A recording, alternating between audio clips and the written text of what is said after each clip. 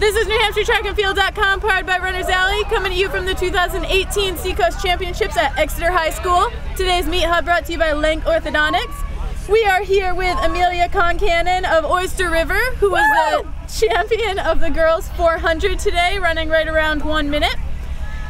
Congratulations. Thank you. So tell me a little bit about your goals coming into the race.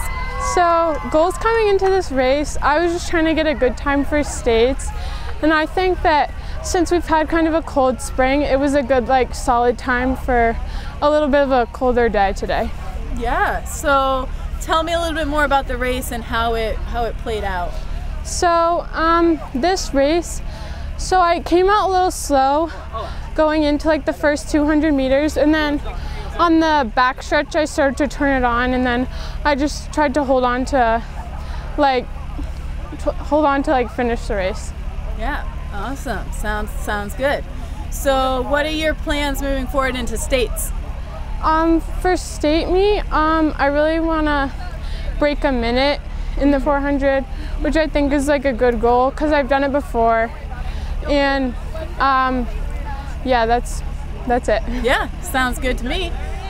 What else did you have going on today for events? I ran the 200 and the 4x1 and 4x4.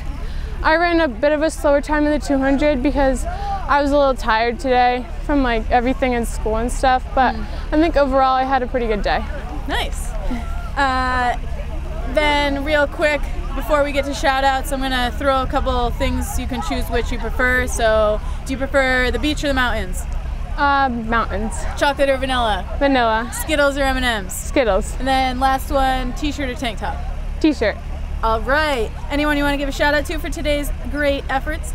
Shout out to my teammates, Devin McLean, Lydia Hoffman, Ziana, Twombly, Eleanor Zort, and Laurel Gordon, and my coach Nick Rishardi, and a few assistant coaches.